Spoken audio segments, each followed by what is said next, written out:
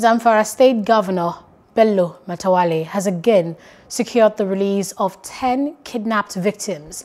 The victims were abducted in the Gwaram community of Talata Mafara local government area of the state and had been in captivity for over 3 months and 2 weeks. The abductees include the father of one of the kidnapped Jangibe schoolgirls, 2 other men, 4 women and 3 children. The Commissioner for Security and Home Affairs in the state, Abubakar Dauran, said they were rescued without any ransom through the peace initiative of his administration.